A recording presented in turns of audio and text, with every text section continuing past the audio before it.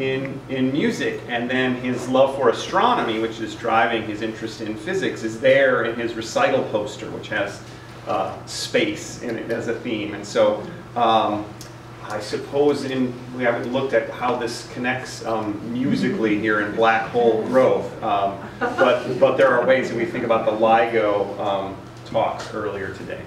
But Daniel worked with me on this project, which was definitely student-led. He said, I want to do something related to general relativity. So this really seminal and groundbreaking and changing the way we think of how the universe works. And so I said, well, that's, it's a big thing. We got a big topic. What are we going to study? And we were very fortunate to have the LIGO group meeting on campus. And it made us just kind of zero in on this black hole growth. He's going to present two things. I won't give anything away, but he presents kind of two things, and I will say our conversations of going through, looking at research papers, finding out that no one had done a kind of survey that he's going to present here in original literature, that we were going to the original literature and putting that together, and then to combine that with his programming and his modeling component. Makes this, it's just one that I think he should be very proud of. It's a very neat project. Let's welcome Daniel Smith.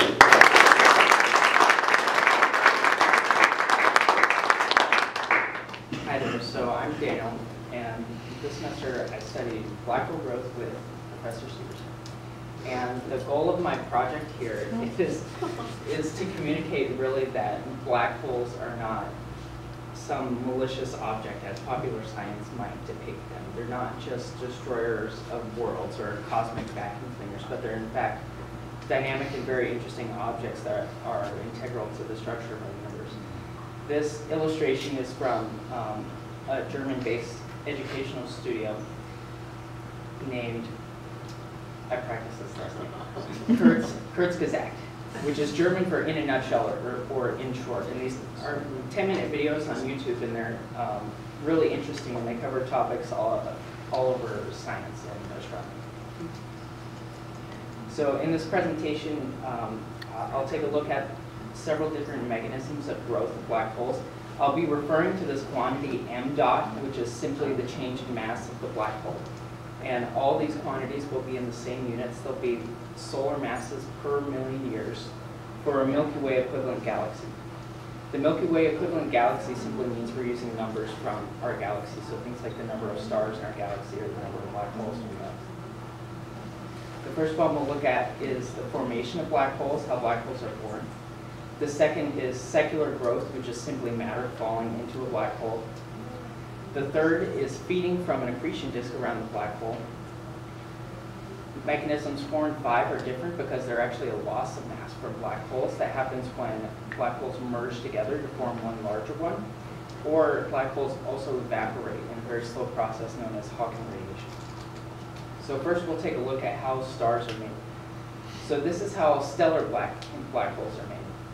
Stellar black holes are made when a star that's about 20 times the mass of our sun dies, and it explodes in a giant supernova, and then the core collapses into a black hole. This figure on the left here, if we look at the y-axis, this can be thought of the relative number of stars, and then the x-axis here is how heavy they are. And the part of this graph we're interested in is those that are about 20 times the mass of our sun and heavier. These are the stars that will collapse into black holes. And it's actually a relative fewer number of stars compared to the lighter mass ones. If you see this one here, this would be the mass of our sun. So by looking at literature, and we've made a rough estimate that about 7,000 solar masses of new black hole are created every million years in the Milky Way galaxy. This next section is the bulk and the primary contribution, my primary contribution to this project. I coded a program in MATLAB that simulates masses falling into a black hole to better understand the secular growth rate. So these are two figures that I created early on in my coding. this one on the left here, there are 10 tracer particles that are falling towards the black hole that's shown by this blue dot here. And as you can see, these velocities and these masses are so incredibly high that as they fall towards the black hole, they're not captured, but instead they're flung out into space or flung out in different directions. And that contributes to my point earlier that these black holes are not sucking in everything they come in contact with. In fact, they're just another gravitational object that manipulates the world around. I also encountered some errors in developing my code. If you take a look at the figure on the right here, the tracer particle starts here. This is the black hole singularity.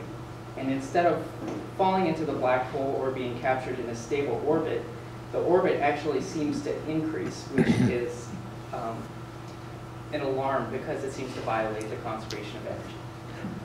The problem I discovered with this is that the time step in my simulation was too large. The time step can be thought of as simply each point at which the computer calculates the velocity of these particles. So if I'm only calculating the velocity of these particles every second or so, the accuracy is much less than it would be if I was calculating it as close to instantaneously as possible. So for an accurate enough simulation, with the computing power I had, which is simply my MacBook, the time step needed to be about 1 millisecond, or about 1,000 times per second. So here's a successful capture from the final version of my program on the left here.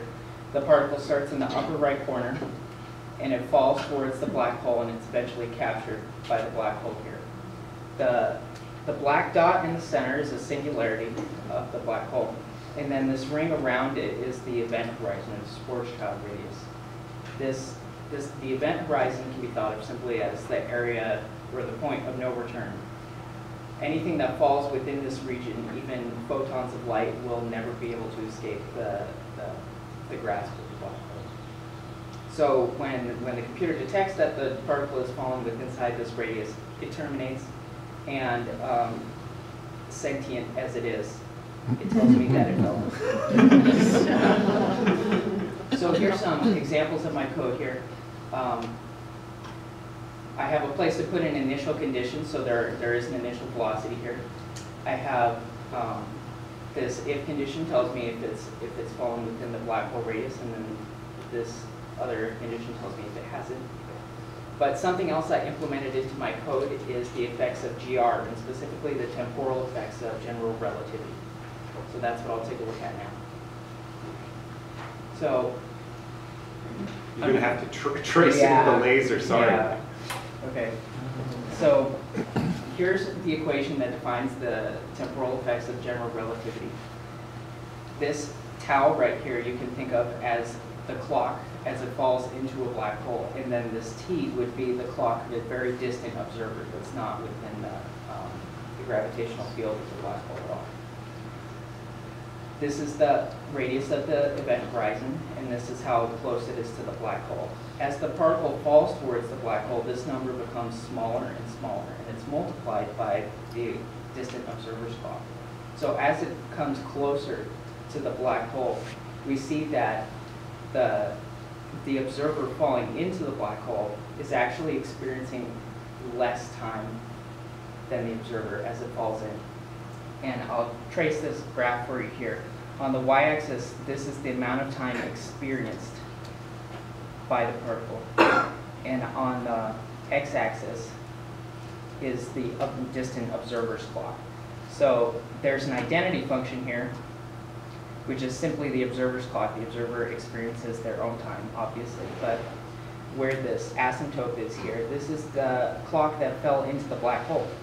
So as it's falling towards the black hole, due to the effects of time dilation, their clock is actually ticking slower. Another way to think about this is if you were to fall into a black hole and look out into the universe, you would actually see the universe in fast forward, as if someone had pushed fast forward on a VHS tape. If you were able to float above the event horizon and look out into space, it would be quite a thing to witness. So the results of my simulation, they showed that it's actually difficult for matter to be captured by a black hole. Often it's captured in a stable orbit as part of the accretion disk in a black hole, or it's just flung away into open space. There's also the effects of X-ray emission from black holes, which push away masses before they can even get close to the black hole. To estimate the secular growth rate, we take a cross-sectional area multiplied by the density of matter within space and the velocity that it moves at. And we estimated that to be about 1/10 of a solar mass per million years is the estimated growth rate of just things that fall into a black hole.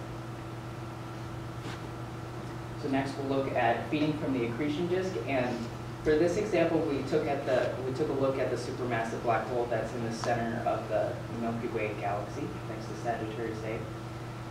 The mass of that black hole is roughly about 4 million solar masses, and to make a rough estimate, if we divide that by the time of the universe, it's about 300 solar masses per million years for the accretion rate of the supermassive black hole. It would be far less for a typical black hole in our galaxy. So here's that number here again.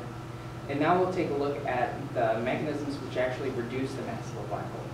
And one of those is merger events, and this is the field of LIGO where there's great strides happening right now. So this graph shows 3 different scenarios, this table. First is a neutron-neutron star collision, which forms a black hole, a neutron star black hole collision, which forms a black hole, and a black hole collision. And these merger events are extremely interesting because the black hole that results from each of these events has a mass that's actually less than the sum of the 2 that went in. And that's because when they collide, they release these gravitational waves, and that's releasing a ton of energy. So the resulting object actually has less mass than the 2 that went into it. We can see here that when 2 black holes merge, there's about a 3 solar mass loss per event.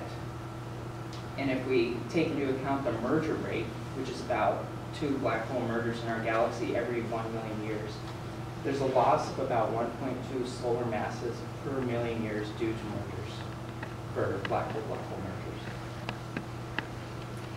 And the last mechanism that we'll take a look at is evaporation. The evaporation of a black hole happens through a process known as Hawking radiation, which is very abstract to me. So Hawking radiation can be thought of as what we think of as a vacuum is not actually a vacuum. That there's in fact, it's bubbling with activity and particles and antiparticles popping in and out of existence. So typically there would be a particle and an antiparticle, and they would immediately annihilate each other, and this satisfies the conservation of energy.